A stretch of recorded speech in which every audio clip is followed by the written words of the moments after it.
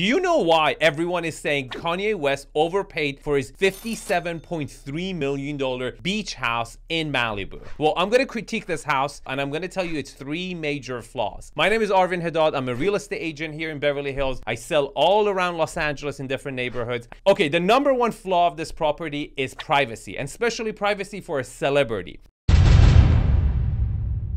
Hey, good morning, Kanye.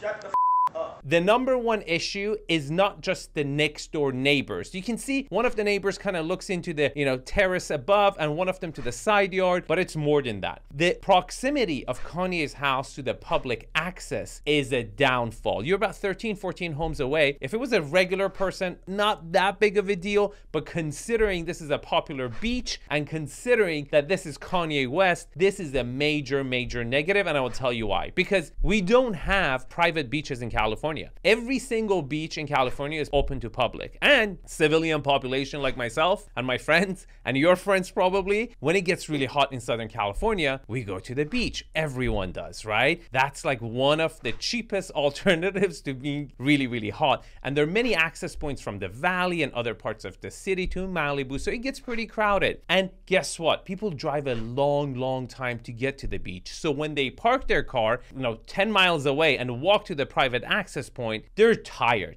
They pretty much stay where in the proximity of where the entrance of the public access to the beach is. And for that reason, this is a major privacy issue because it's Kanye West. He's one of the biggest celebrities, one of the most successful celebrities out there. And people say, oh, this time let's go to the beach where, Kanye stays and we might be able to even see him. So that creates a whole attraction of its own. And I'll promise you the neighbors are not happy about that because that beach is about to become a lot more popular. Now, the second flaw of this property, why I think it's not worth 57.3, and a lot of you guys have agreed. I've read a lot of comments. People are comparing this property to a shoebox or a mental institution for that matter. All jokes aside, this is technical and I think you guys would get a kick out of this. This is an architectural property, and some architectural properties, if that architect is really famous at that time of the transaction, get a premium. Now, the actual value of this house is not $15,000 a foot, right? It should be somewhere between $8,000 a foot,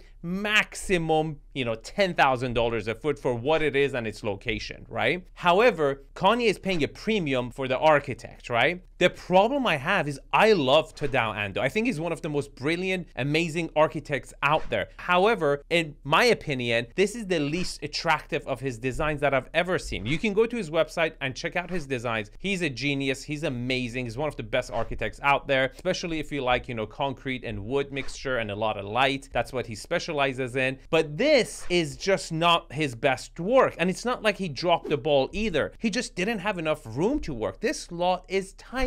The house is tiny. The neighbors are just kind of cramming in. There's not much side yard to work with. There's not much room for him to express his style. And for that reason, I don't think it's that beautiful. And I strongly dislike the facade of this house. I mean, there's no better way than saying it's just ugly. The front facade is very ugly. Now, I love the beach side, and I think that's the most beautiful angle for this house. However, do you know who's gonna enjoy that? All the people who use the beach access to get to the beach. Kanye, while he's, in his room, is never gonna see that angle. I guess what I'm trying to say is that he definitely got a Leonardo da Vinci. He paid for a Mona Lisa, but he got Leonardo da Vinci's like notepad scribble that sold for like $2 million, right? And that is the best way to describe it. But then it gets a little worse because this property, his designs are very minimalistic, and that's why Kanye loves this style, right? It's kind of zen. But then there's one thing about this house, the third flaw, that kind of takes that zenness away. And the third flaw of this property is its proximity where